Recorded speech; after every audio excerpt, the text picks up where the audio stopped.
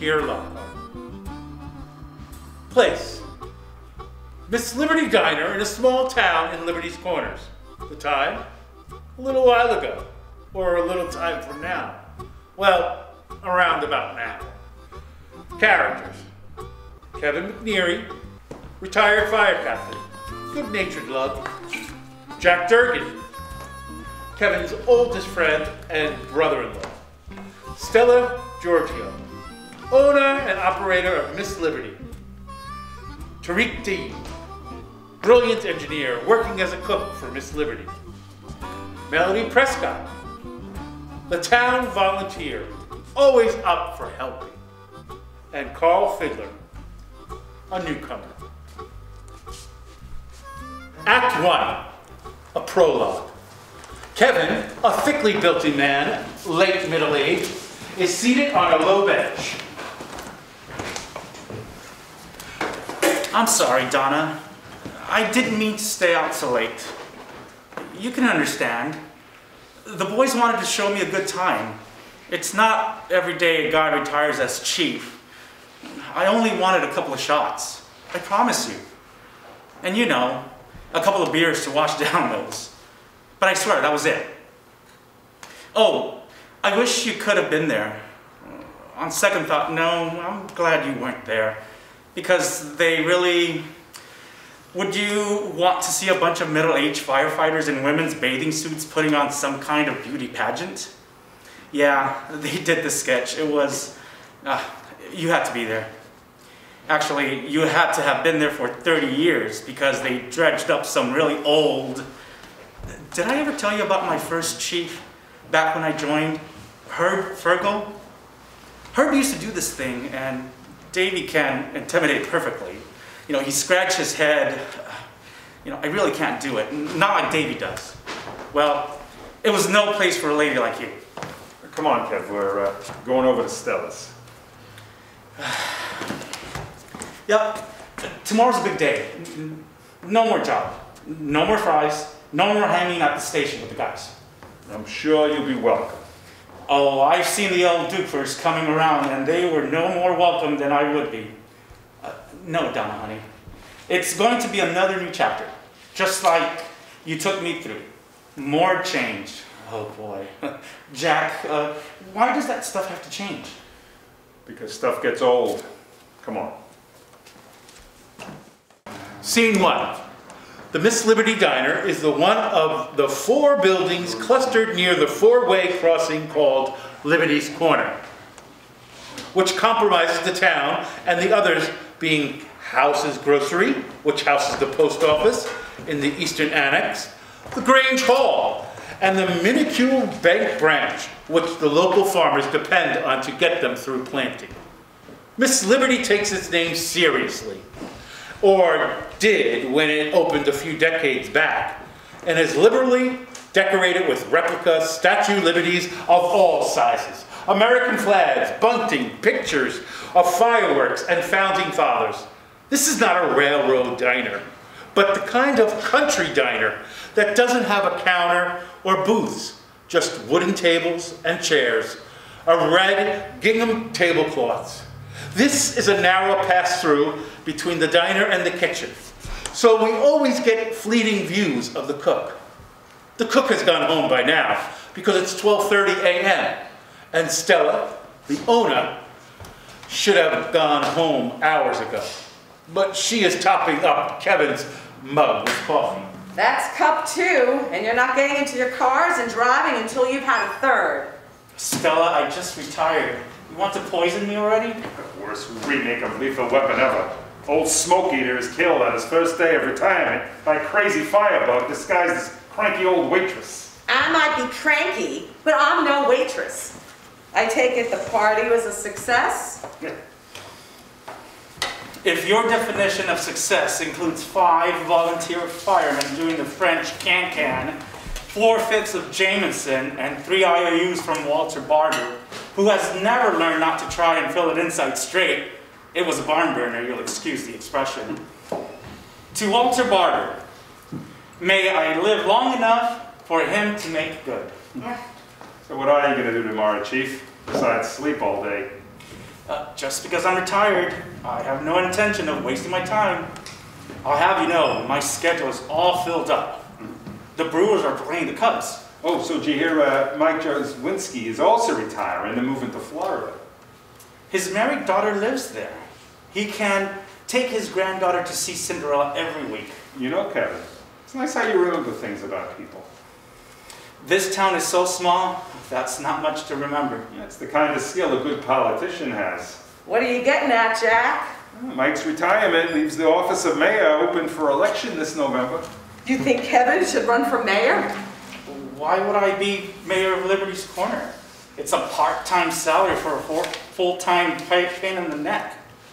We're in trouble. We're in serious trouble. So why don't you run for mayor? Nobody likes me. I mean, apart from the obvious. Everybody likes Kevin. He's the guy that saved your house, rescued your kitten, or raised money for the kids' baseball team.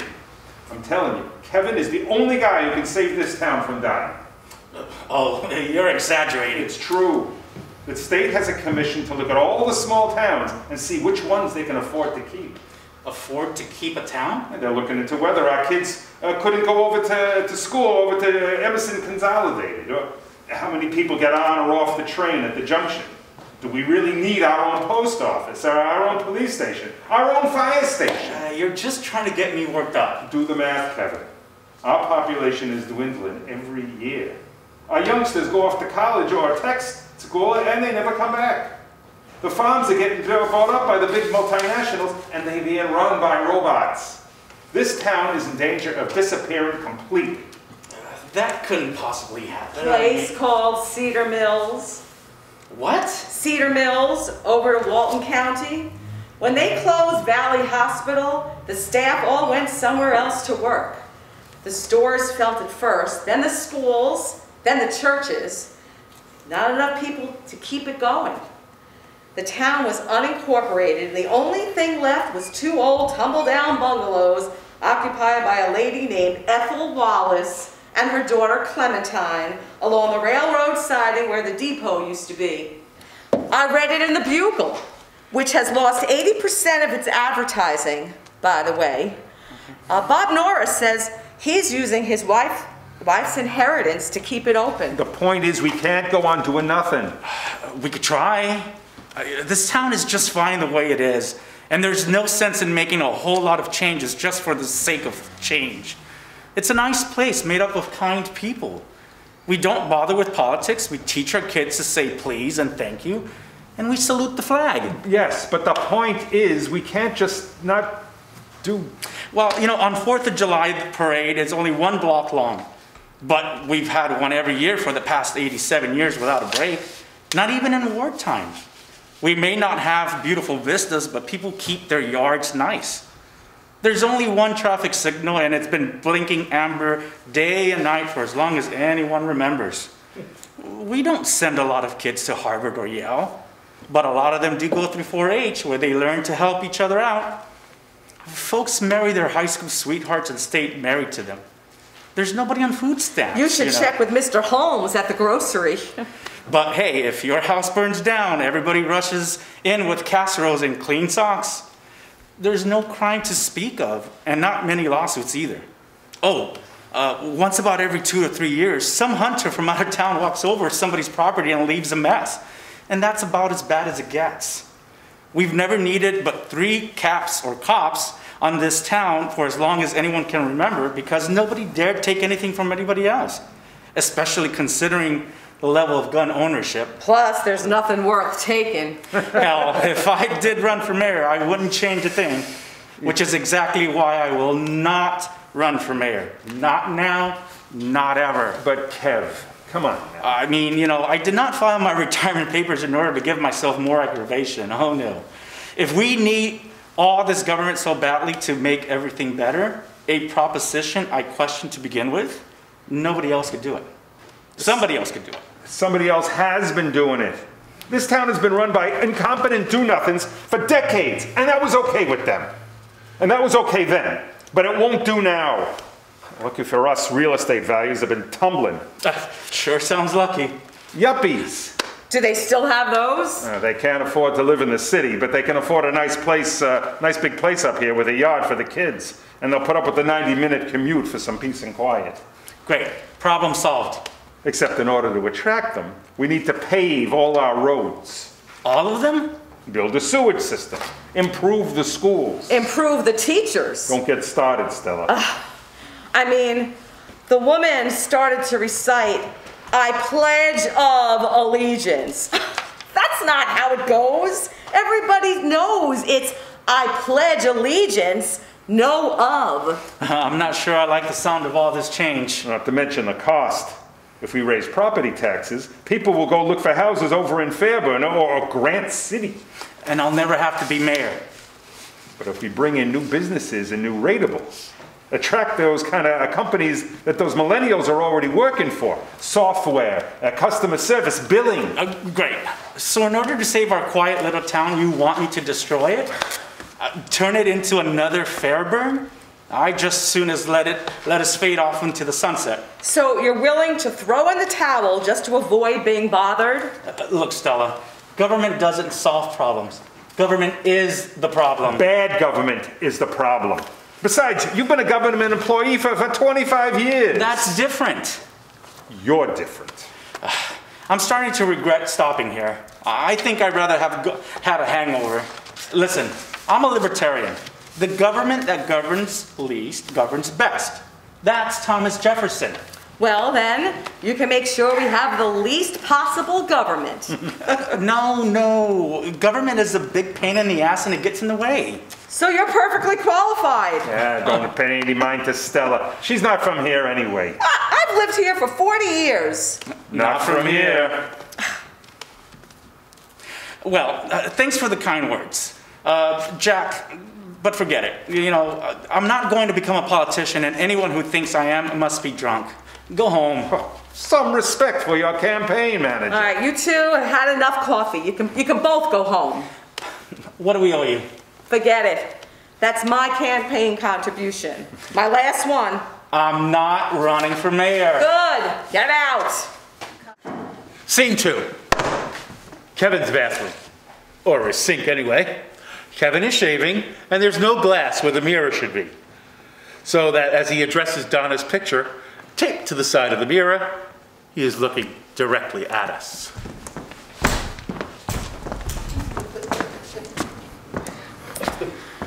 I guess I told him, who wants to be mayor?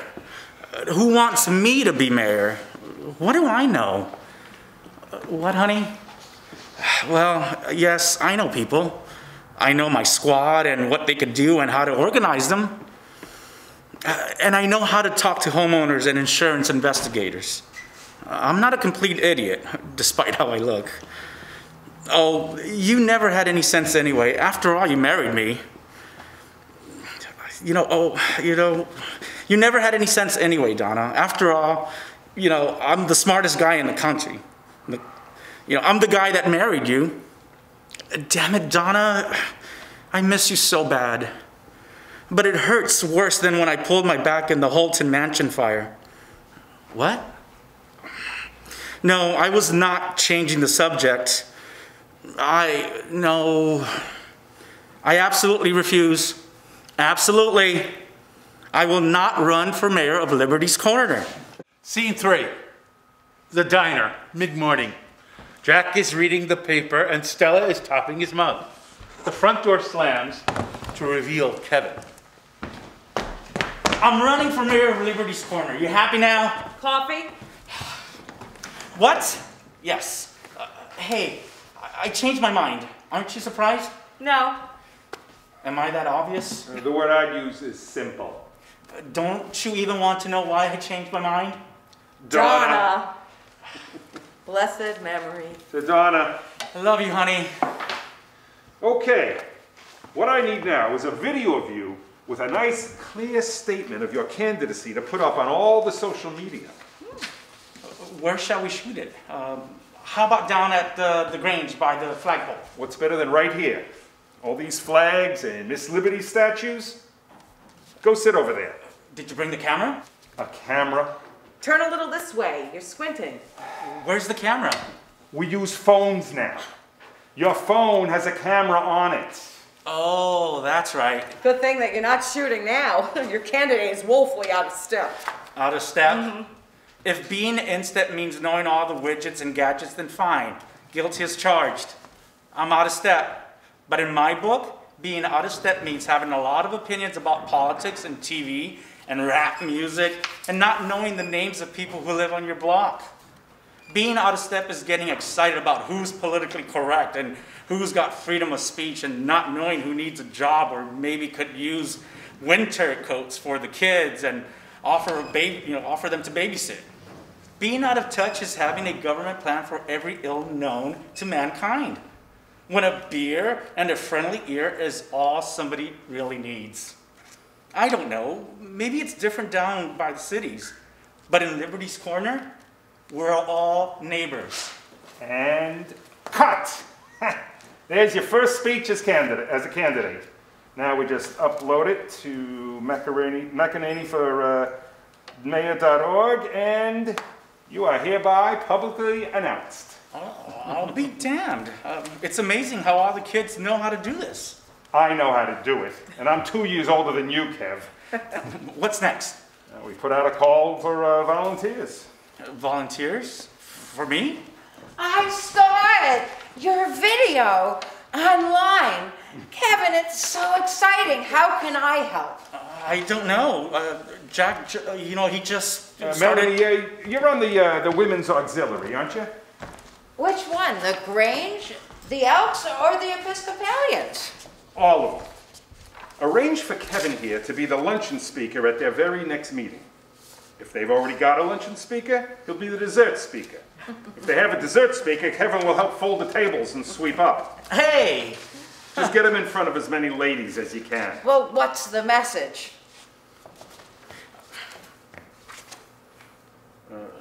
Kevin, you read. Corner, we're all neighbors. That's nice. What does it mean? Well, it means that we know we're supposed All right, to... let me know when you worked it out. Wait, Stella, come back. Okay, what is it? I need a hand. Yeah? Melanie, a word. What else? I'm up for anything. Can you get some folks together to make posters, lawn signs, flyers, hat bands? Oh, what's your budget? Zip. Oh, I know just the people. What's this mess? You gotta help me. Donna always took care of this stuff. Why me, Kevin? Well, you're the town comptroller. You're supposed to know about numbers and money and stuff. I don't remember volunteering for this. Oh, please, Stella. I promise to take all my meals here. How will I keep my other customers? Please. And keep close to him, Melanie. Why?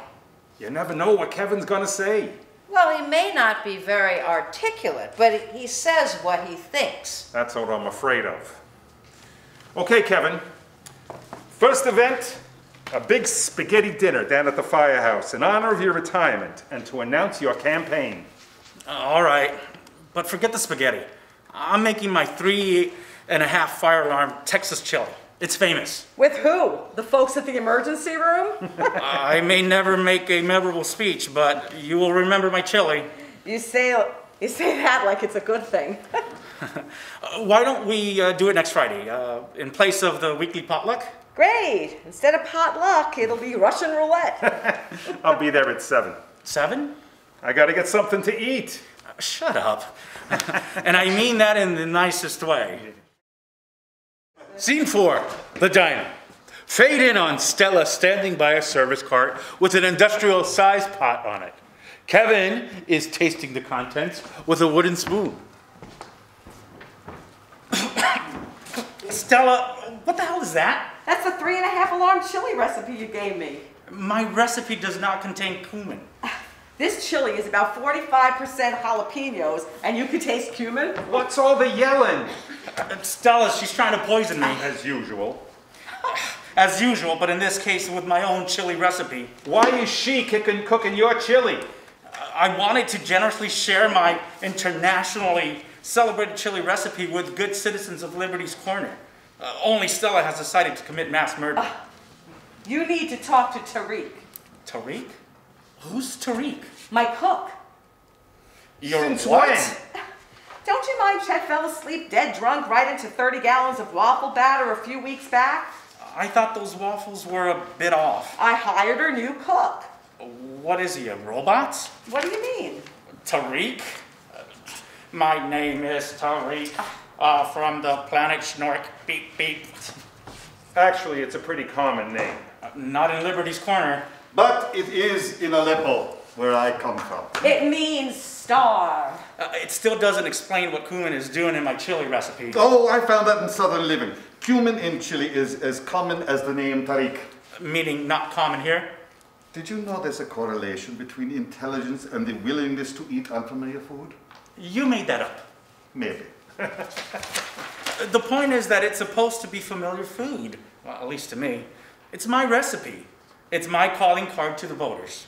That's okay, Chief. I'm not going to the Met for cumin. I'll leave the cumin out. I'm Tariq B.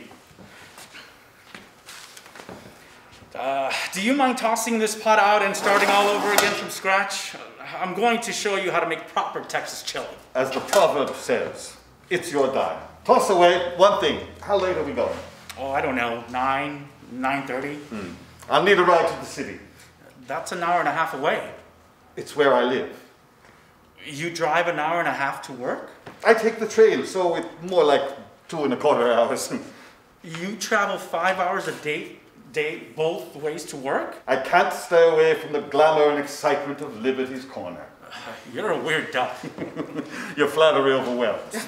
I like you. I'll drive you myself.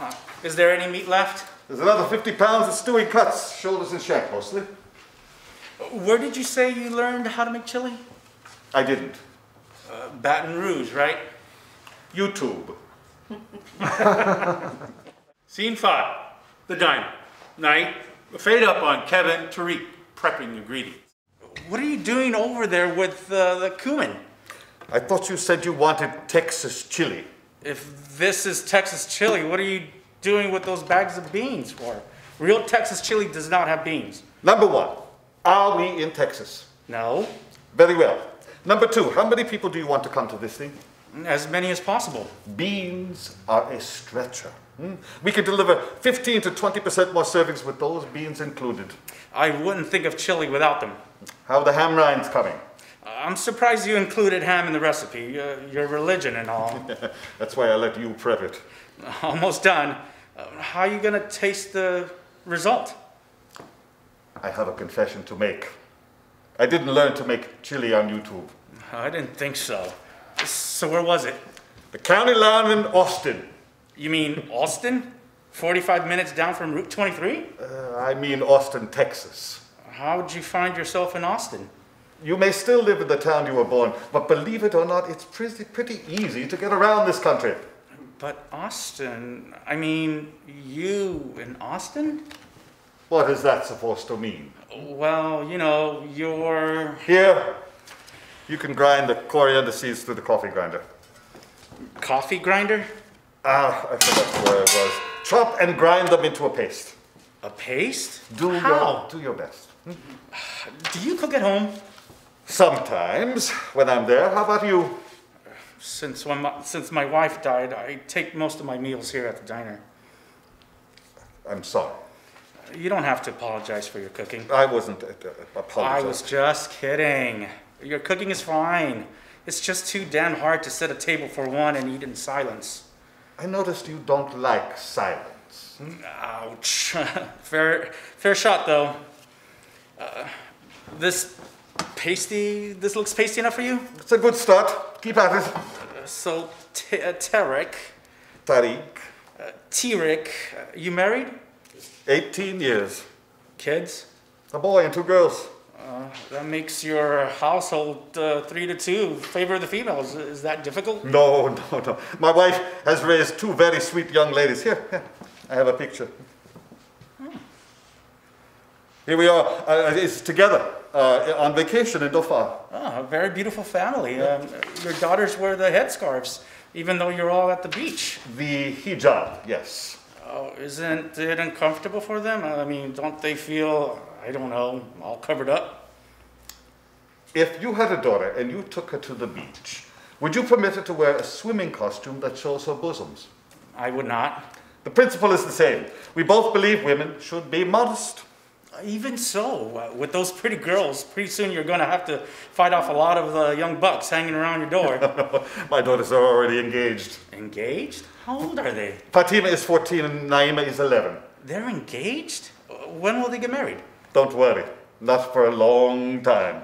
They must finish their education. Fatima wants to be a doctor, and you know what that takes. How did they get engaged so young? We were introduced to the parents of the young men who come from very fine families. It was not difficult to make a marriage agreement. What about falling in love? There are many ways to find yourself in love. Falling as if you had stumbled is only one. I guess I look at it different. I was lucky enough to find the perfect woman and somehow convince her to marry me. Yes, I have heard that your wife was indeed lovely. But by your own words, you were lucky. If you look at American marriage statistics, the odds were against you. My wife and I, on the other hand, know our children very well. And by using our judgment and our connections in the community, we have improved their odds of success in family life. What is wrong with that? I just can't see how you could pick up a future husband or a wife for a young child and know that for a fact they're going to love each other and make a life together. I can't see how that could work. And it might not work for an American-born girl. But my parents did the very good thing for me and picked up my Zara, and here we are 18 years later. So if you got such a great family, why do you work so far from home? This is what I could get. It will probably take me another 2 or 3 years to be certified as a civil engineer here, so while I'm... Wait a minute, you're a civil engineer? University of Aleppo. It's famous for civil engineering. In Syria, I built more highway bridges than you could count. So you're fully qualified to... Not here. I need... you already passed the exam. I'm sorry, I cut you off. take it from... Sorry. So you're fully qualified to... Not there. Sorry. Okay, there, that's good. Sorry, where did we start again? Same place, so you're fully qualified. Right. I apologize. So you're fully qualified to... No. Not here. I need a firm to sponsor me. We could take the exam. You already passed the exam, though. I mean, you don't... Not here. Every country does things their own way. Engineering, child rearing... Marriage? I don't claim one way is better than the other. They're just different, and that's okay, right? Right. America, this is the place where you're free to do things the way you want, right? Right. So, I want to become an American as soon as I can. You can do anything here. I love my own homeland, but there are a lot of rules there about what you can do, what you can't do. Like marry for love? Go ahead, tease me. Americans can laugh at themselves, right? Right. And meanwhile, I can teach people how to make a good all-American Texas 3-alarm chili. 3.5. 3.5. Scene 6. Kevin appears in a video. Did you start? Yes, just go ahead. Okay. Hi, I'm Kevin. I guess most of you know me. I used to be the fire chief, and I might have helped put out a fire in your home or business these last 25 years. Start over. What? Why? You have to say you're running for mayor first before you go into your story. Oh, right. Okay. Still rolling. You'll cut this out, right? Talk. Hi, I'm Kevin, and I'm running for mayor of Liberty's Corner. I lived here all my life. As a former chief, I've been in a lot of your homes. I know this town, and I know her people. Liberty's Corner is a town full of neighbors, where everybody knows who goes to which church, and nobody cares. Where if you had to run quick to the hospital, you could find someone to mind your kids.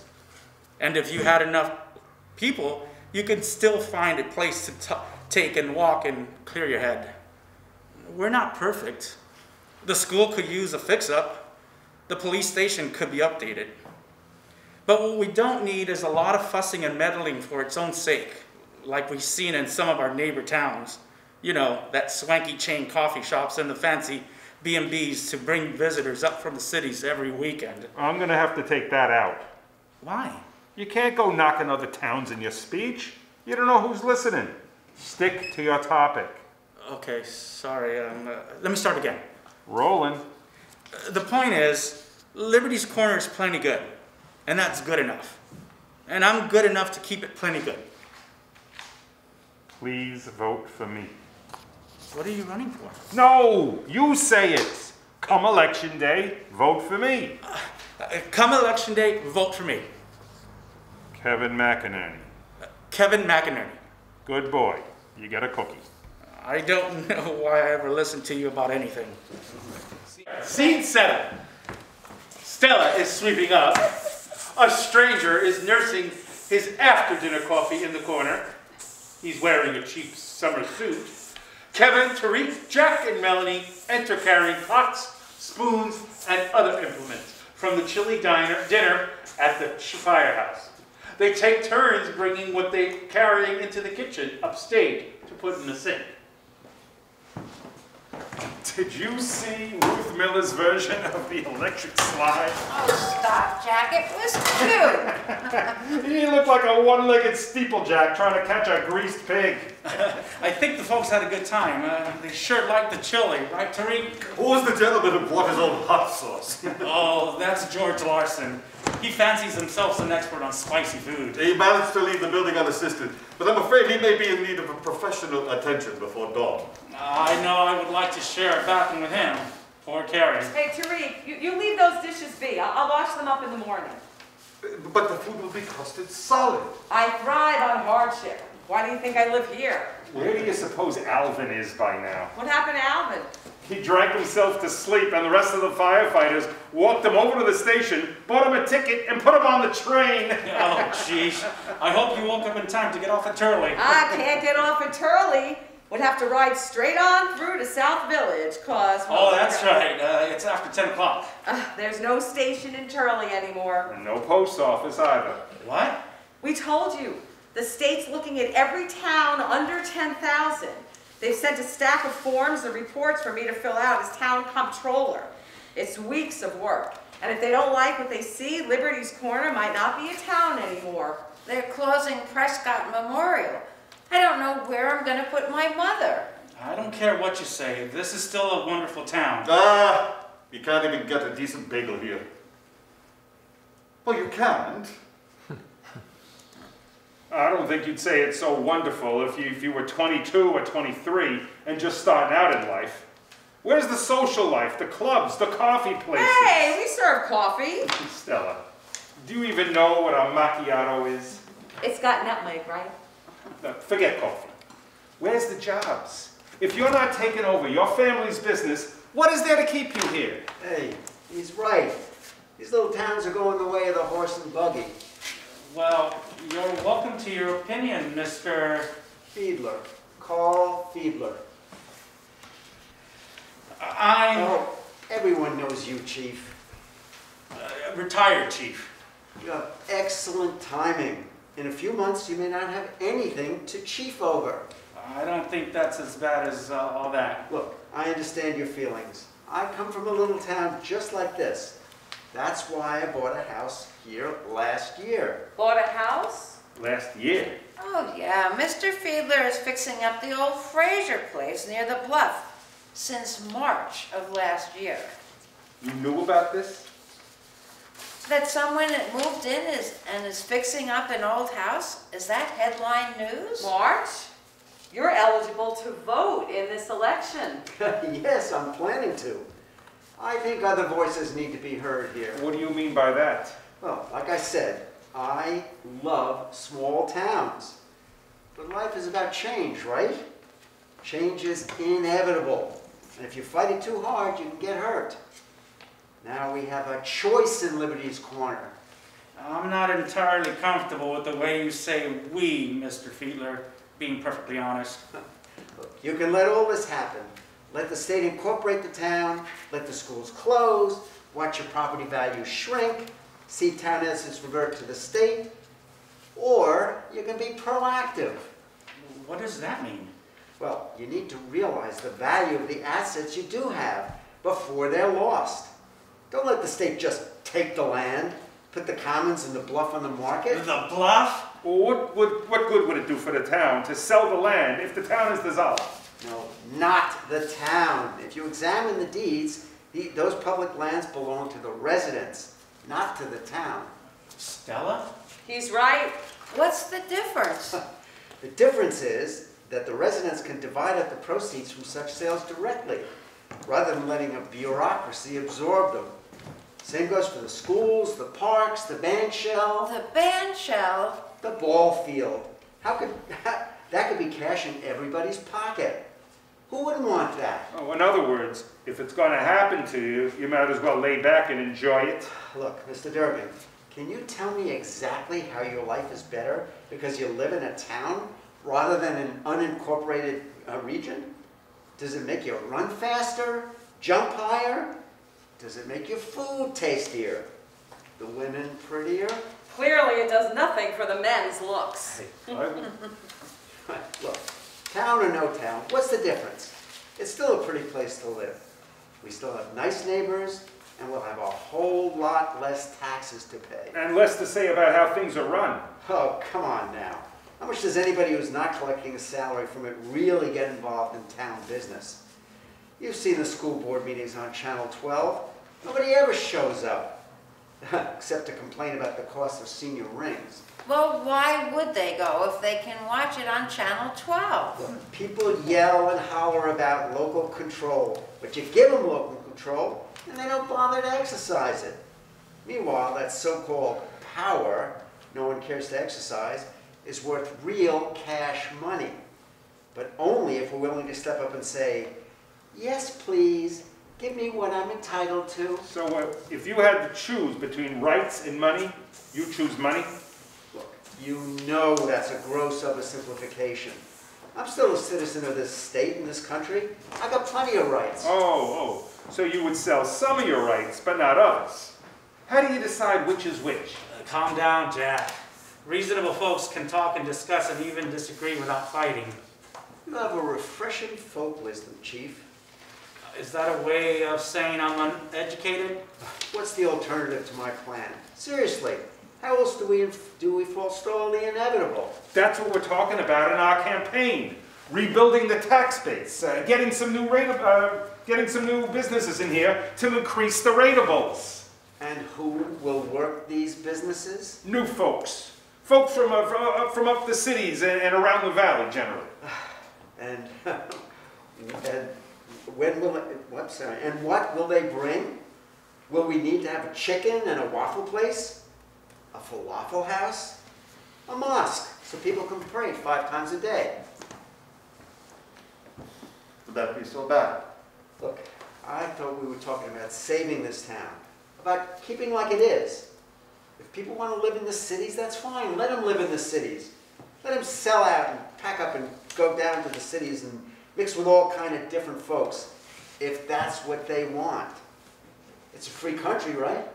I've heard rumors to that effect. Easy, Tariq. You know, Mr. Fiedler, it's not like we've never seen folks from out of town. Hey, Jack, remember that week in the country with the kids? Oh, yeah, that was great. Those kids were so sweet. See, Mr. Fiedler, we used to invite about 100 kids to come up from the cities on the train to spend a week here and play in the fresh air and sunshine. 100 families with their arms open wide to welcome some stranger kids to be their guest. More than that, Kevin, do you remember when Pam figured out that little girl needed glasses? That's right, Arlita. She was as smart as a whip, and we couldn't figure out why she was getting D's in school. Pam figured out to take her for an eye test and let her pick out a nice set of sparkly cat eyeglasses. Those city kids were plenty different, but in the end, they were just kids. Well, that's a nice story. The point is, Chief, you're going to have to make a choice. If you want to be the mayor, the people of this town are entitled to expect you to stand up on your hind legs and protect their interests. Tell them this town will not become a charity case run by the state or some kind of what do you call them, a multicultural center. You know, my folk wisdom enables me to read between the lines. Well, when you promise to keep the town just like it is, you had better know that's an empty promise.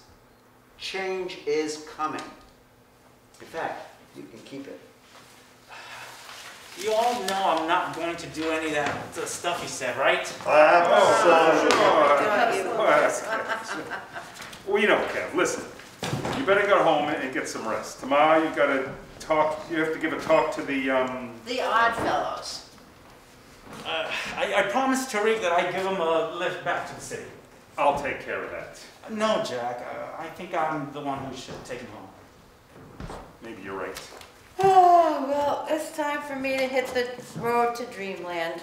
Good night, everyone. I'll walk you to your car. Kevin, would you wait for me a second? I need to talk to Tariq. Sure.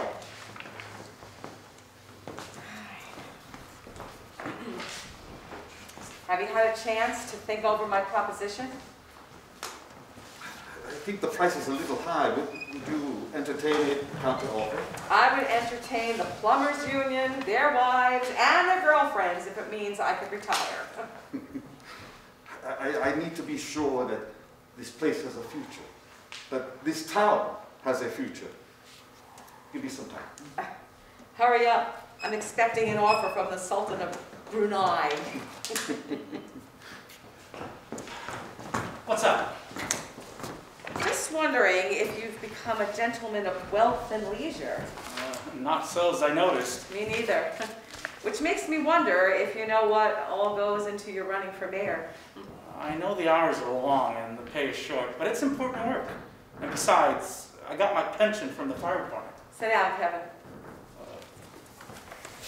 No one ever says that in order to give you good news, do they? As you know, I'm going through this audit and reviewing the town books and regulations and bylaws and things. And there's this new state law they passed about 8 or 10 years back. I don't need the whole story from the beginning of time, Stella. Just get to where it passes by my front door. No one is allowed to take more than one stream of income from the state government. That's right. We had a whole lot of double dipping going on, and I remember when... Oh, wait. That's right. The mayor gets a salary of $22,500 a year. If you win the election and you get the mayor's salary, you will have to cut off your pension payments, at least until you're out of office. 22,500? I can't live on that, even in Liberty's Corner. Nobody can. Being mayor is supposed to be part-time. Maybe I could get myself impeached right away. You know, I can be pretty dumb. It's pretty hard to be that bad at the job. Don't underestimate me. Come on, enough kidding, Kevin. What do you think? I don't know. I guess I should drop out, huh? Well, it really makes the most sense. But I do really want this, though. Well, we don't always get what we want. Well, Tariq's waiting for me. I better get going. What are you going to do? I'm going to get the best available advice. Scene A. Kevin is eating cereal. Donna's framed photo faces him. I agree. There's something weird about having a craving for Captain Crunch when you've ingested about 6 gallons of chili. But facts are facts. I can't explain it. I'm not sure, you know, I'm not some kind of medical genius like Jonas Salk or something. All right, I'll admit it. I'm a stress eater. You've always known that. It's ironic. I worked for 25 years to earn that pension, put in extra nights and not taking vacations, just to run the numbers up as much as I could. We were going to eat out regularly, take trips, maybe get a lake house. And you left me. And I don't think that was fair. I had such a nice dream of being mayor. Not a big dream, you know, a nice compact-sized dream to be useful. But I go through all of our savings until I'm flat broke. I won't be useful to anybody. I'll have to become a crazy guy at the town meetings with a fistful of clippings and a tinfoil hat. What do you think, Donna? Shall I become the village crank? Well, anyway, I can't become the village beggar. Sweetie, I'm sorry. I promise. Cross my heart, pinky swear. I will make this up to you somehow. Just let me know I'm doing the right thing. Send me a message. That's all I need. You know, it doesn't have to be a big thing. It could be, I don't know, a bird call or a pretty sunset or a check from the Publishers Clearinghouse. I'll be here listening.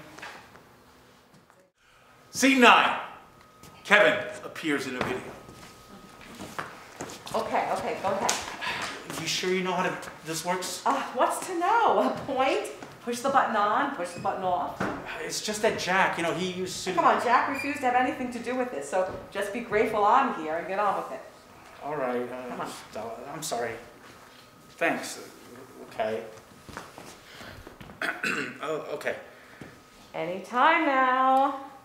I'm Kevin, and I'm running for mayor of Liberty's Corner. I mean, I was running for mayor, but now I'm not. I can't. You see, there's this rule, or it's a law or regulation, I don't know. It's something that says that if I get a salary as mayor, I'll lose my pension from the fire department. I worked 25 years for that pension, and I'm, you know, entitled to it. And it's what I have to rely on for the rest of my life. I can't give that up. So long story short... About time. I'm asking you not to vote for me for mayor. That is very hard to say. A lot of you have been very, very nice to me and told me how much you plan to support me. So it really kind of hurts to have to turn around and say, no, don't vote for me. But if you really like me as much as you say you do, then I gotta ask this favor. Don't vote for me. No matter who else is running and what they say and they're going to do. Look, there's nothing I like better than help steer this town through some complicated times, you know, we got coming. But not as mayor. It's like someone said, you can't always get what you want. That was the Rolling Stones. I thought it was you. I heard you just say it. The Stones said it first. Oh, okay. So I guess that's it. I'm Kevin McNerney, and don't vote for me. Not even for a joke. I can't afford it. Don't vote for me. Thanks. And I'm sorry. I'm really, really sorry. Okay, that's it. That's enough. Scene 10. The diner. Kevin and Melanie are seated at a table with spreadsheets splayed across it. Tariq sets down coffee for each of them, with a cruller for Kevin and a croissant for Melanie. I can't believe I've appeared before this many different groups already. Jack is pretty good at organizing things when he puts his mind to it. Did he say anything to you about why he couldn't come? Oh, Kevin, can't you work it out? He's mad at me? Oh, he's disappointed. He really believes in what you could do for the town. Are you mad at me too? Nobody's mad at you. I even made a poster.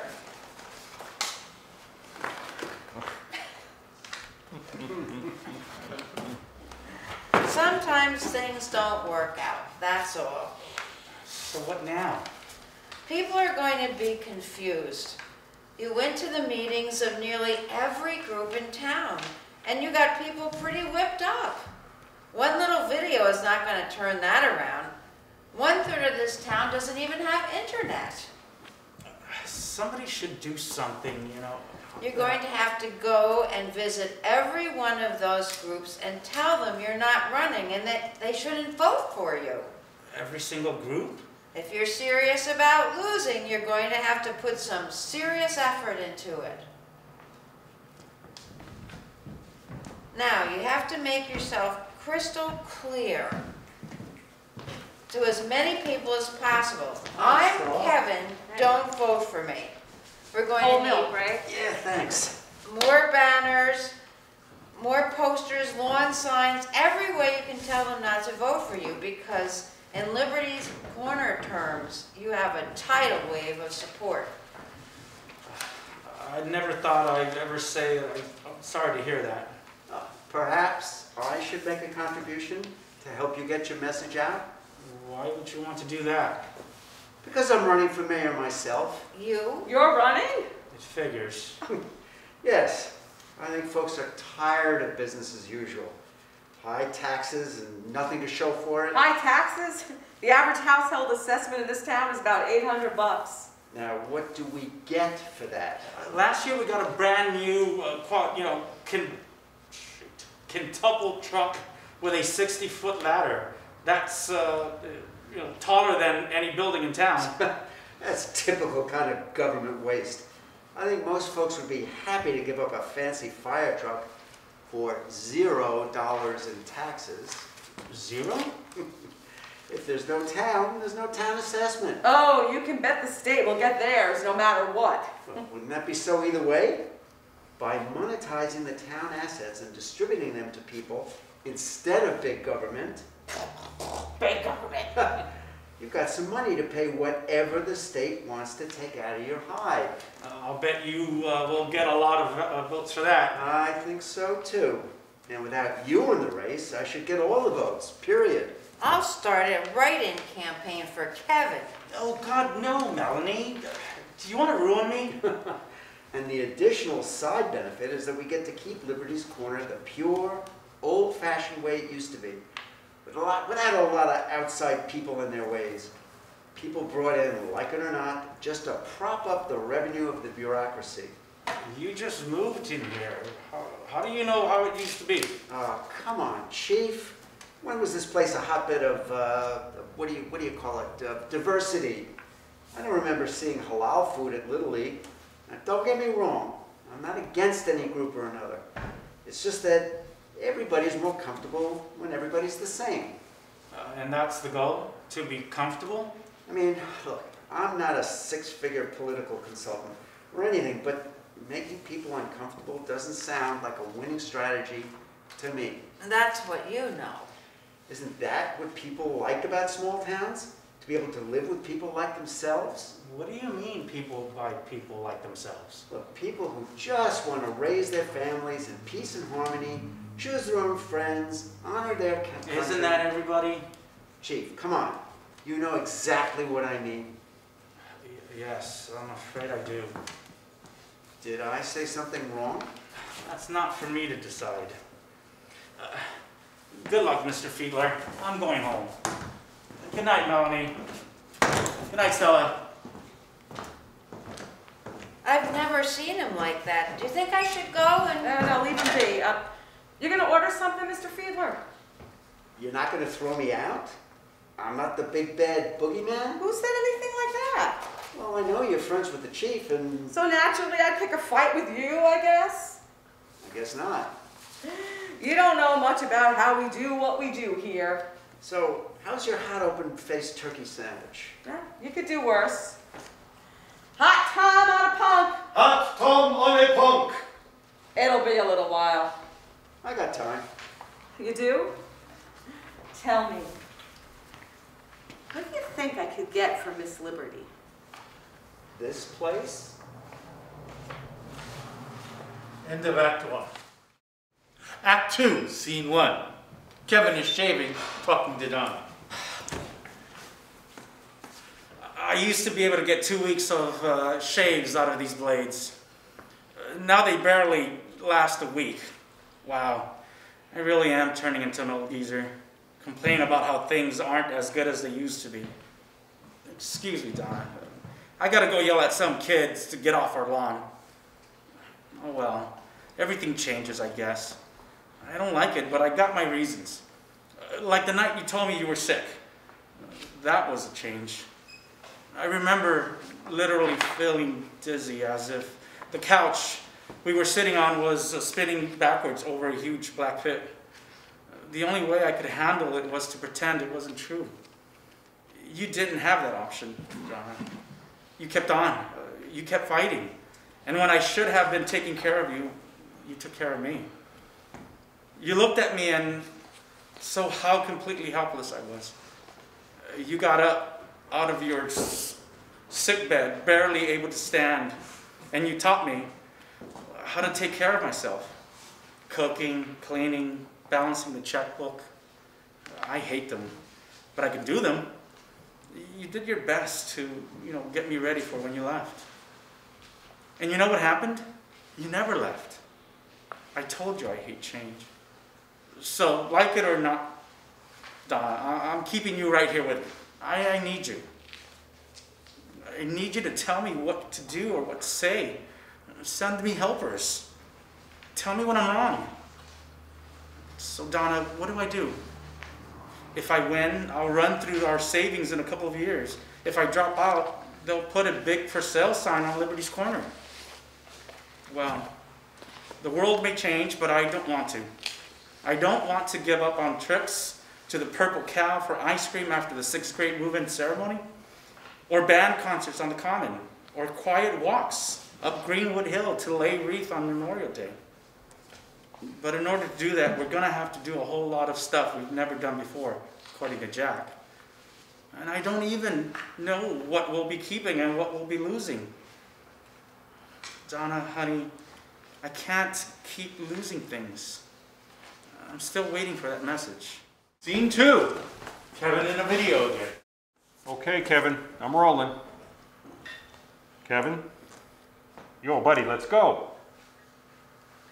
Come on, I'm proud of you. You're doing the right thing. Am I? That's easy for you to say. You gonna take me in when I lose my house? Kevin, you're not gonna lose your house. I wouldn't let that happen. So looking forward to living the rest of my life off of charity. Focus on the task in front of you right now. Who died and made you Mr. Miyagi? You want me to write something out for you? No. I'll figure out what to say. Whenever you're ready. You'll cut this stuff out, right? Don't I always? Come on, Kevin. Strap it on and start talking. Hi, Kevin again. I'm sure you're good and sick of me and my videos by now, but I have to. I couldn't avoid. I was. Take a second and start over. Hey, it's Kevin, and I'm running for mayor. Yes, I actually am. I know I said I wasn't, but I changed my mind. Again. I changed my mind again. See, what happened was... Never mind. That's nobody's business. Sometimes there's something you have to do, even if it doesn't make sense. Even if it's dangerous and risky. Even if it's the most foolish thing you've ever done. That's why you have to vote for me. Stop, Kevin. What? That came out all wrong. I was really starting to roll. We'll try this again later. Scene 3. At the diner.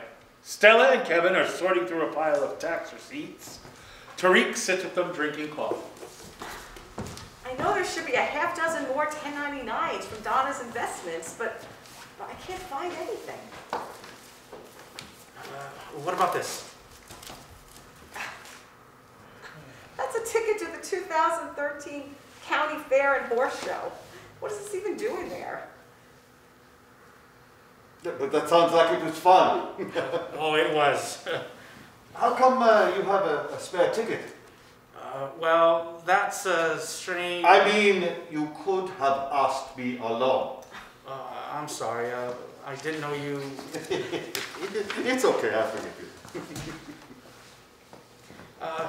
I don't know, Stella. I let Donna take care of all, this sort of stuff. I really don't see anything here like what you would need to complete a return. Are you sure there aren't any other boxes at home? From what you say, there's gotta be, right? I sure hope so. What about passwords to any of your online accounts? Maybe she wrote them? Sorry, I was putting out fires. Well, that is no excuse for not knowing anything about your own money. Look, Kevin, I've got to be honest with you.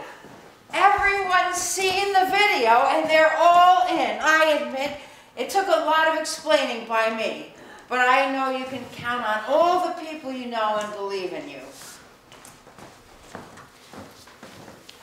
Kevin, I am so proud of you. It's time to get back to work. Thanks, both of you. Oh, I can't stay. I have more people to see. Oh, thanks, Stella. I'll see you later. All right, we've got to lay out a plan so everyone can see, and we're not going to just lay down and let Liberty's Corner fade away into the sunset. Oh, that's what I was about to tell you, Kevin. I don't have much time to help with your taxes. The audit package has arrived from the state, and it's a week of work. How long can you slow off that package? I'll do what I can, but hell or high water, The deadline is right after election. The new mayor will have to have any proposals they want to make ready to go. So Chief, how are we gonna pump up the ratables enough to keep the state from dissolving us into a vat of uncorporation? Jack, do you remember summers when we would bomb around town on our bikes all day long? Yeah, we usually would wind up at the pool, because that snack bar had the best fries. I don't know how good the fries were, but it was fun seeing Judy Wolf shake the fry basket in that teeny tiny powder blue bikini. Be still my heart. I don't think it was your heart that was pounding. Anyway, remember the time we broke into the old store factory building by the creek? Now, you kept asking me if I thought it was haunted, which it is, obviously. What would you say the square footage of that building is? I reckon around 60,000 square feet. 65,000 and change. I maintain the tax rolls. Who owns it? The town. After the shoe company folded, the town wound up taking the place for unpaid taxes. So someone could put in a call center, maybe customer service, or taking credit card orders.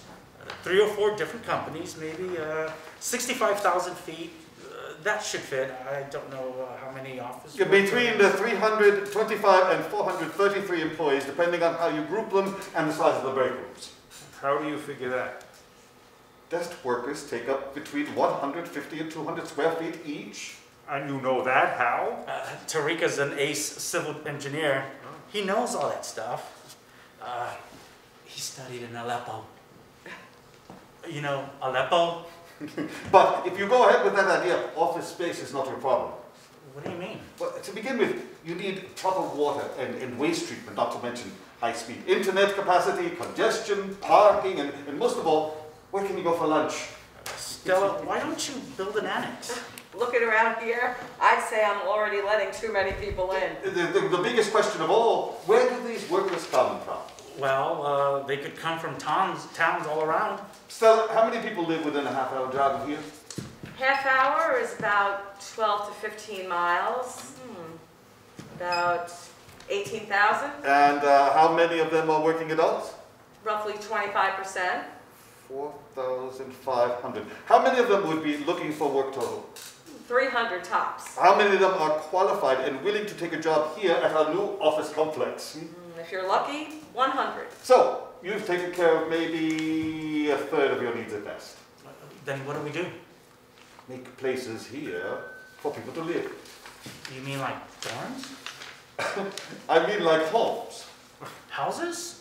Houses, garden apartments, bungalows, the whole mix. And that will require even more infrastructure, more roads. Have to expand the schools. And the fire department. And with that money, and with that many new units at once, you're going to trigger, you know... What? An expansion like that... What's the problem? An expansion like that trips the Section 8 requirements. What's Section 8? Isn't that how you get out of the army when you're crazy? Affordable housing. Uh-oh. Uh-oh is right. The people of this town are not going to rally around affordable housing. Why not? It's a synonym for minorities. Which to folks around here means trouble. Kids in the street, gangs, violence, crime. And in their minds, we'll be inviting the Jets and Sharks to come live here. Do you know how antiquated that reference is? That's exactly how folks here would picture it. Easy action. We're getting ahead of ourselves. How do we pay for all this redevelopment? Even if the town had the money, I don't think it should be financing a business project. I read about something like this over to Fort Irvine. They created a public-private partnership for the business district. The town provides the land and connections to services, waives taxes for a decade or so for an interest in the property. There's no way Mr. House's store could handle all those people. Provide that many potential buyers, and I can promise you we will have enough sellers. We'll throw them some tax and zoning breaks, that kind of thing, just to make sure. Tariq, you think you could draw up a town plan to accommodate all those people? Of course, but I'll pay you for it. I don't expect you to work for nothing. that's not it. The plan could not be certified and not licensed. Doesn't matter. It would just be a campaign tool, not an official document. But wait, Jack, what are we doing? Are we about to turn Liberty's Corner into something else? It's just a few new people, Kevin. The thing is, most people in town I know most everybody's face in town. A lot of us came up together since first grade at Bedwell Elementary. Suddenly there'd be all these people. So these would be new friends you just haven't met yet. You are afraid people will be wearing different things. Air Jordans and kente cloths, hijabs and turbans. Hey, I'm not that kind of I'm person. not saying you're a racist. I'm saying you're human. You like things that are familiar. I know the solution to that problem. What? Get familiar with new things. Speaking of which, Hello, Stella. coffee? Not right now.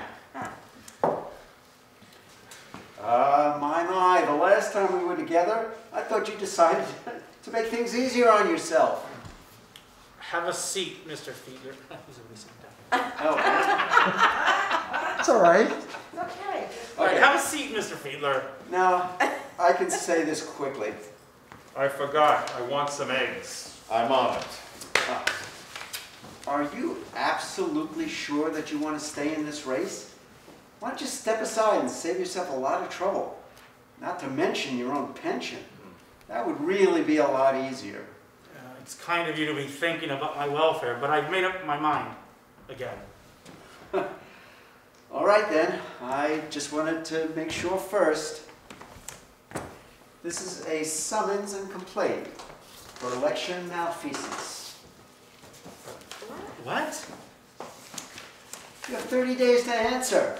If you drop out, of course, you won't have to do anything. Good afternoon, everyone. He's contesting the legitimacy of the signatures on your petition to be a candidate. Those signatures are all legit? Of course they are, but you have to hire a lawyer in order to get the complaint dismissed.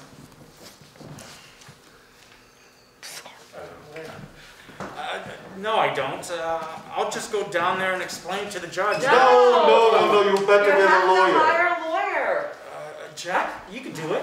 Kevin, I've been retired for years. No, you have to hire somebody to go to the county seat who knows how to handle this kind of thing. And that will cost... I guess around $4,000 or $5,000. Just when I'm about to lose everything I worked for, I get this.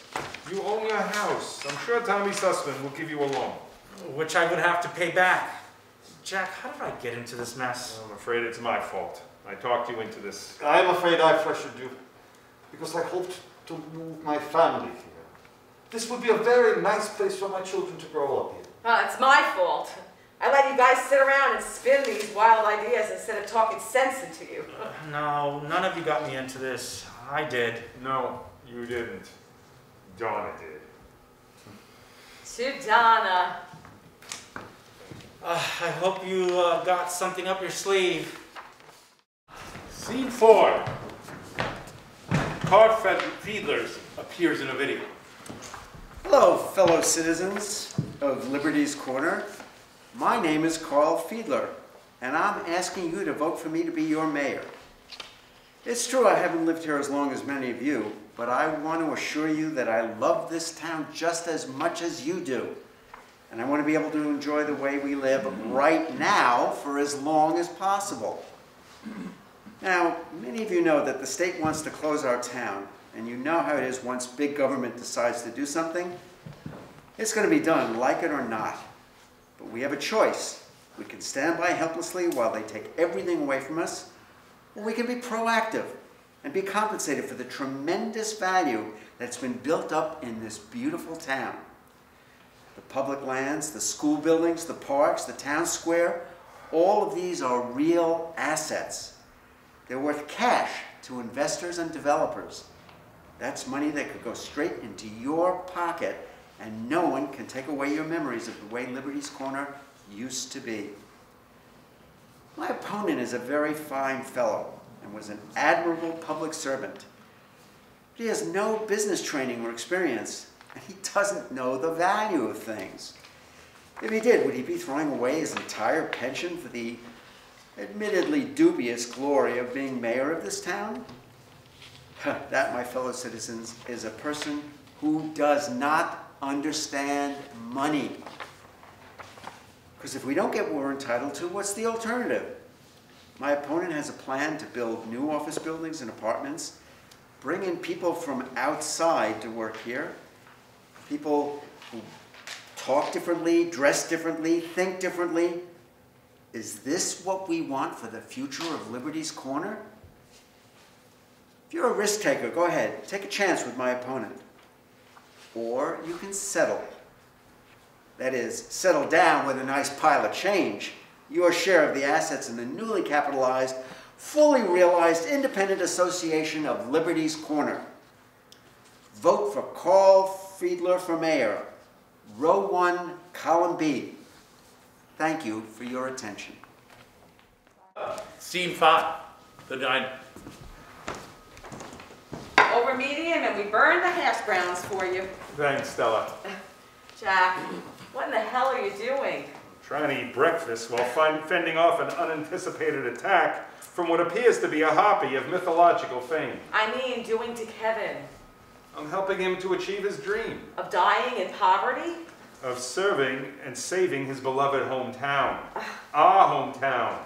Bad enough, he's gonna have to kiss his pension bye-bye, but now he has to hire a lawyer for this BS case, and then he's decided to pay Tariq to draw up redevelopment plans. Well, good for Tariq, and good for Kevin, too. By the way, this is not white toast. No, it's 12 grain. You need the fiber. You're a secret fascist. I have no secrets. What am I supposed to do? Kevin is a grown-ass man, as they say these days. Well, if he loses his house, you damn well better take him in. For the last time, he's not gonna lose his house. Tariq has finished them, and they're magnificent. What? He has plans for the redevelopment. No, they're just onion skins over the county survey. Look. This is the old shoe factory. We're going to call it Liberty's Center, maybe, Enterprise Center. Never mind.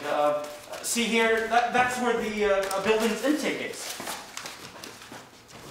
We'll connect it to the main. We're going to have to draw a new main out here, and then build a buffer tank here. And Well, how about the apartments? we got those here too. There's some available lots near Portland Road, and How much is this Oh, costing? don't worry, we got that covered. All right, famous last words. Stella, that's where we go and... I'm finished. Finished at last. Great God Almighty, finished. Finish what? Your message about the election, and now everybody knows and everybody's all set. Look, I even already made my mail-in ballot. Oh, that's great. It's filled out to Carl Fiedler. What is this, Melanie? You're not voting for me? Isn't that what you wanted?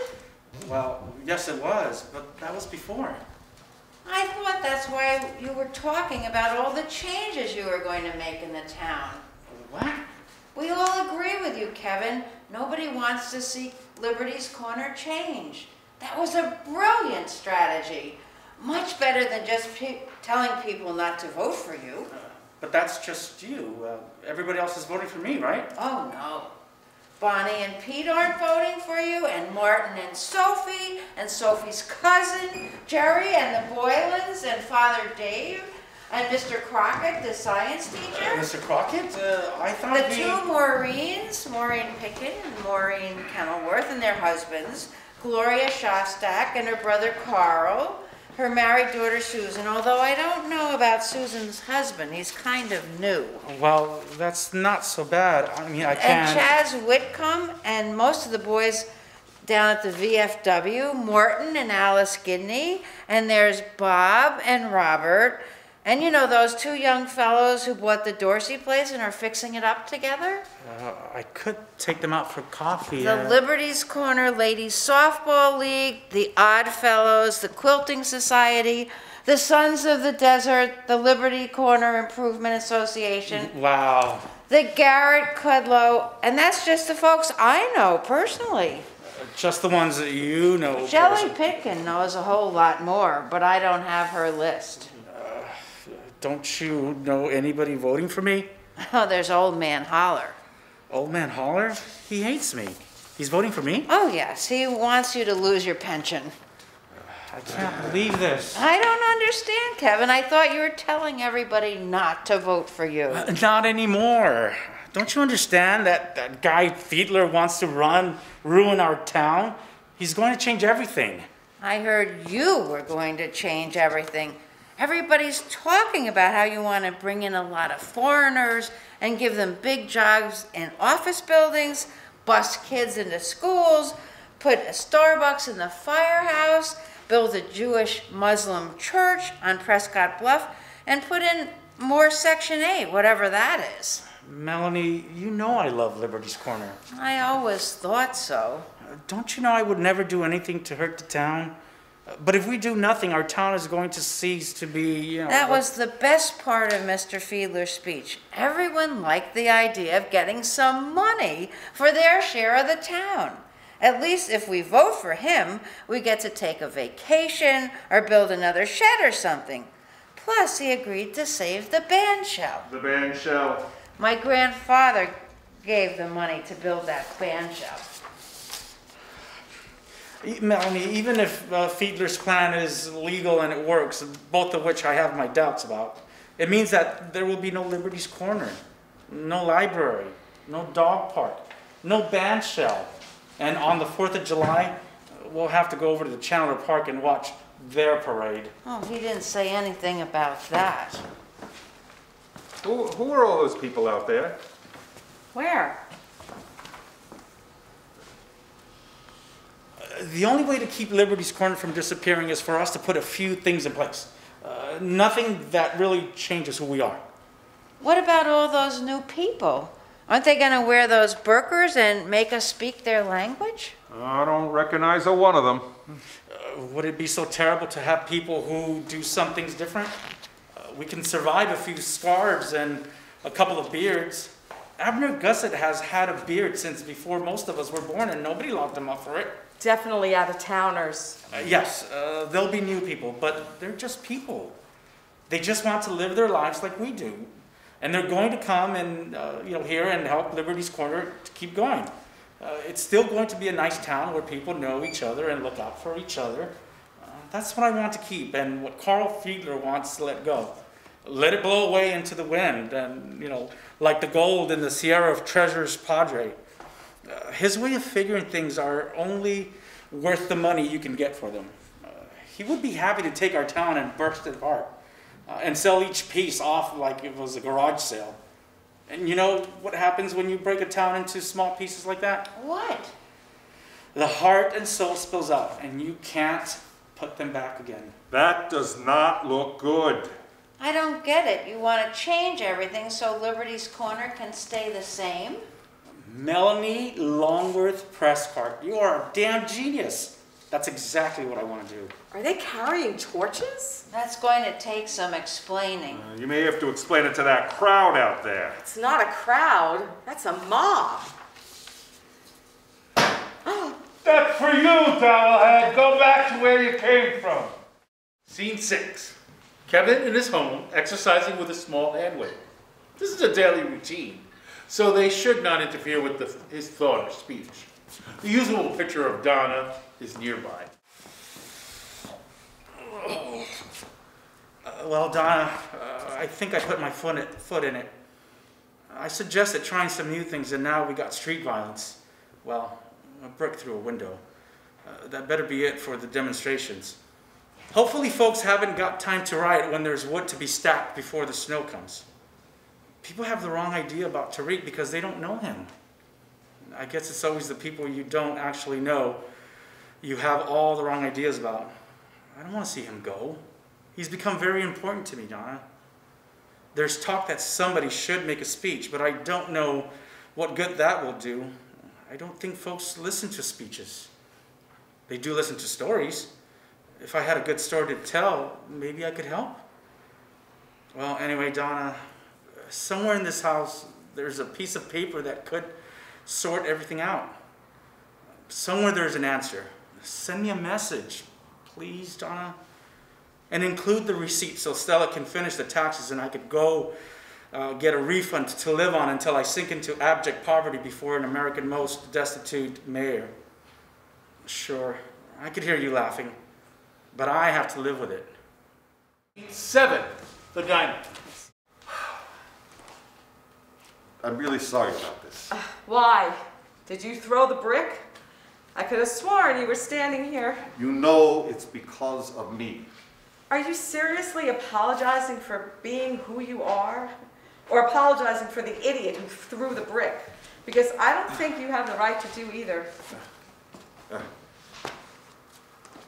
I should help pay for this. Now you're being ridiculous. Well, what do you think? You're special? You think this is unique? My grandfather came to the state in 1922. He had a hot dog counter in Winslow, right where the cars slow down for the one-lane bridge. He would like to have had a diner, but all he could afford was a hot dog counter, and he built on a farm wagon that cost $5. He was known as Nick the Greek. His name was Spiro, but he was known as Nick the Greek because it was 1922 and people are idiots.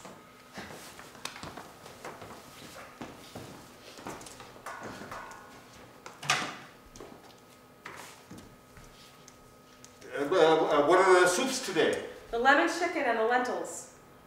So, one day, my father goes to the stable where he's paid the farmer to keep his hot dog counter, and the door is open, and he goes in, and the thing is in splinters. The warmers are completely destroyed, the utensils, the paper goods, scattered. But why? Burnt into the wood were the letters KKK. KKK? What did the Klan have against Greeks? I don't know. They don't need copper tone? I mean, who knows with these people? They're not about making sense. They're about making fear. They didn't reckon on my grandfather. He had a new cart ready to go in 2 days, and then he slept next to the cart with a shotgun. Eventually, they lost interest. Maybe they found an easier target. Must have been a great man. He was a foul-tempered, loud-mouthed jerk with halitosis. But he took care of his family. He taught me the restaurant business, in between cursing at me for not filling the water glasses fast enough. I see. The point is, don't feel so proud of your brick. This has been going on a while, and will continue as long as there are people who need to be feared because they can't earn respect. Meanwhile, they choke down their mayonnaise on Wonder Bread when they could have had some hummus or a skewer of kebabs. Which reminds me, you better get those cubes out of the marinade. Right. Seriously, on lunch. Tariq, how are you doing with that loan? Not well. My credit is, well, it's not well established. I'll lend you the money. You'll pay me back out of the receipts. The place is yours. On one condition, you can't change the name or the decorations. Are you kidding? This is what I want more than anything in the world. I hope I'm not interrupting anything. I told Tariq his lamb stew was very good. It must have been. What's that? Please, the justice box. Oh, you say that until you bring the next one. I'll pay for your window. Why? You think I can't afford insurance? Does it cover hate crime? It covers vandalism, which is all this is. You sure? Yeah, just dump the box here. I thought I'd been through everything, but you told me to keep looking, and I found this at the bottom of her closet. Did you even look at these papers? What is this? Has the Smithsonian been in touch with you about the retrospective of your past remittances? I don't know what I was supposed to be looking for. It's a wonder you didn't find your way here every day unassisted. I love you too. Well, come on and try and help. You can certainly tell the difference between financial information and a postcard from Aunt Sally's visit to Cozumel. Look, I could save a lot of money on a flip phone. It's wireless too. This is something. What is it? This is fantastic. Does it mean you can do my taxes? This is wonderful. A word hardly ever associated with taxes. Oh, you should read it. Will I even understand it? It's not financial. What? It's Donna's address to the League of Women Voters. What? Yeah, the League asked her to come and talk about the Week in the Country Fund. That's funny. I was just talking about... Here, read it. I hate to admit it, but the Week in the Country Fund is built on a lie. What? Keep reading. It's built on a lie. We tell ourselves and everyone else that we bring these kids from the crowded cities to our simple, isolated town because it will be good for them. And I'm not saying it's not good for them. They get fresh air and exercise.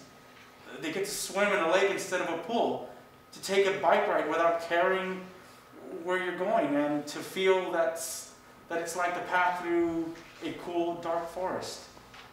But that's not the reason we do it year after year.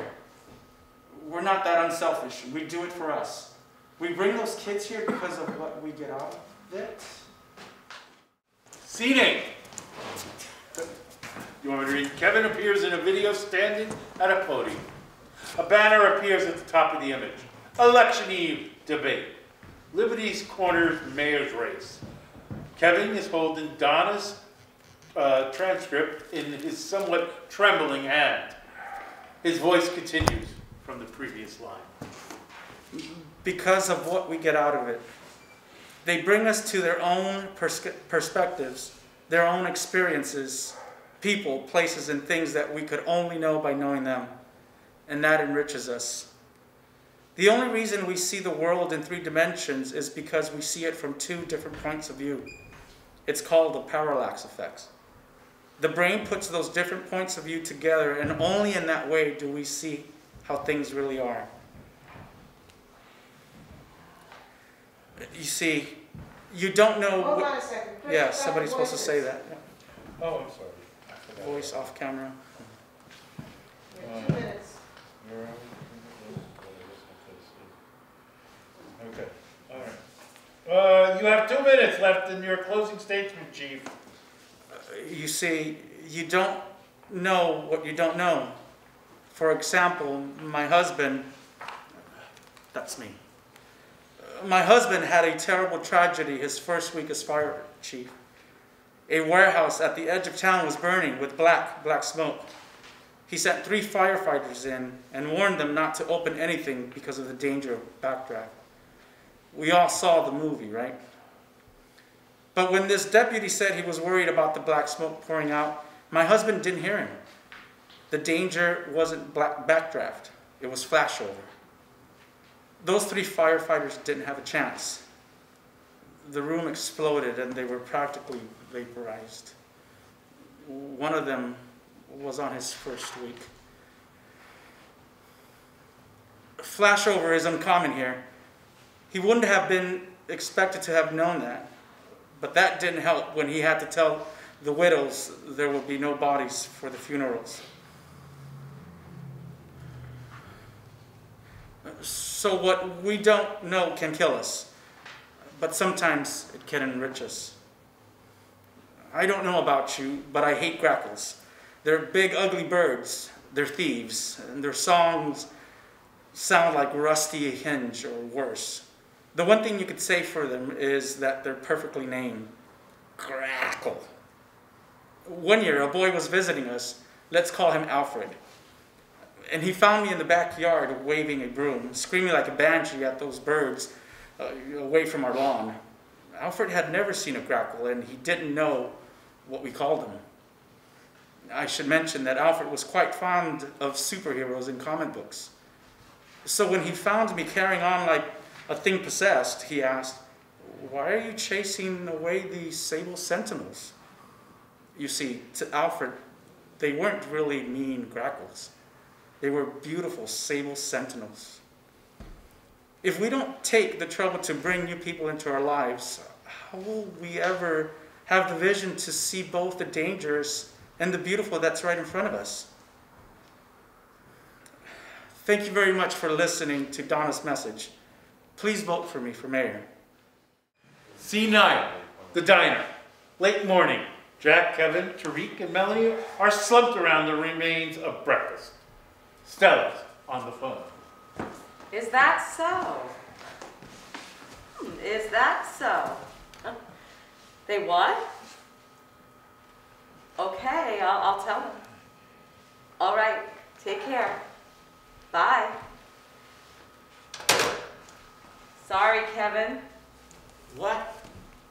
The clerk has verified the count, and the council has certified it. You're going to be mayor. And there's another thing. I'm sorry about this. Why? Did you do it?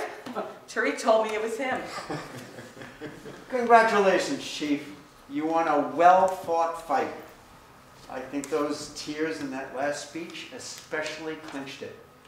Did you have to practice? They're called feelings. You should try them sometimes. Well, anyway, my deepest sympathies. Now that you'll have all those promises to keep, while you try and live on $22,500 a year, I was going to offer you a job to help you out.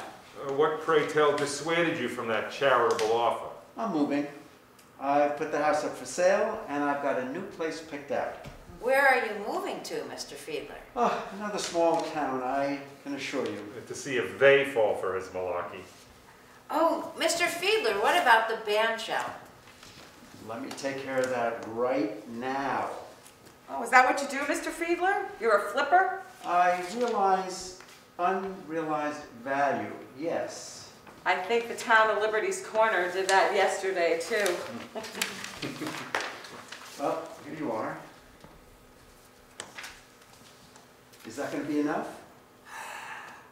Wow, we're going to be able to cover the band shell in gold leaf. If there's any money left over, I'm sure the Band Society will make good use of it. Why? Well, chalk it up to a fond memory of a charming place.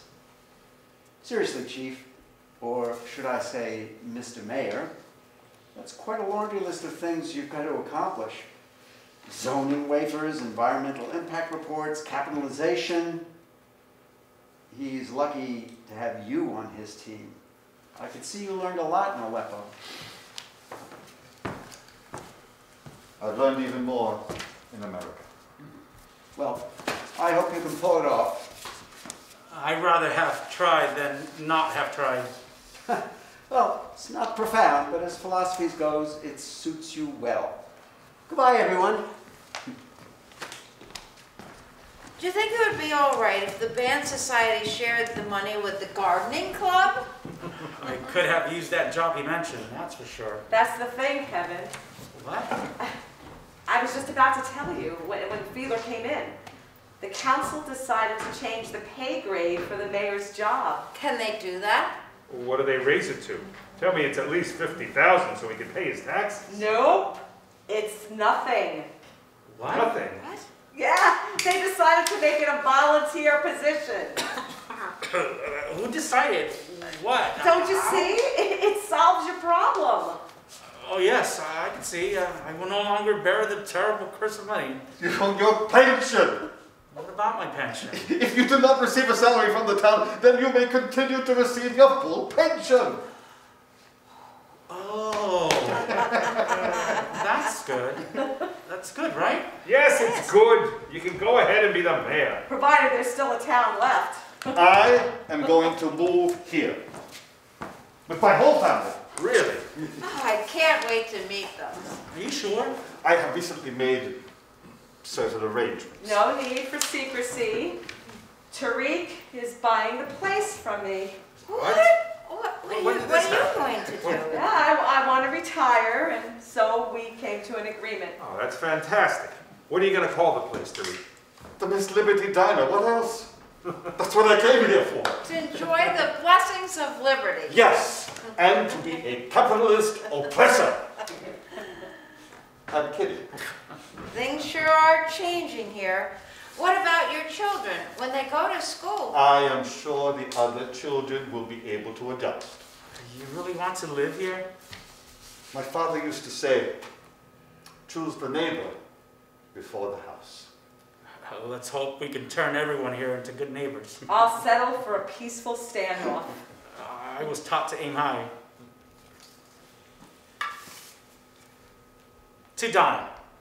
To Donna! Donna! Epilogue, the graveyard.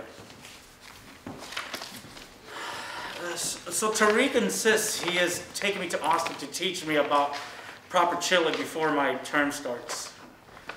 He said something about how only by traveling can you find out if the things you've read about are really true. How do you really know for sure that's the Cathedral of Notre Dame or the Hall of Fame in Cooperstown actually exist? They could be a giant hoax. So you have to go and see it for yourself. I think that's how he explained it to me. It'll be a change anyway. You know, Donna, I was the last guy in the world to be in favor of change. And now I'm in charge of it. I hope I'm up to the job. And I think I need to begin with you and me. Donna, you'll always be part of my life, and I'm always going to ask your advice. But I think I need to accept the fact that I can't ever be really sure if it's you talking to me, or whether I'm talking to myself into what I was going to do anyway. So I think I have to let go a little. Let you go and be my own person. Take responsibility for my own decisions and credit for my own ideas. I know you'll understand and you'll be proud of me. Love you, honey. Good night.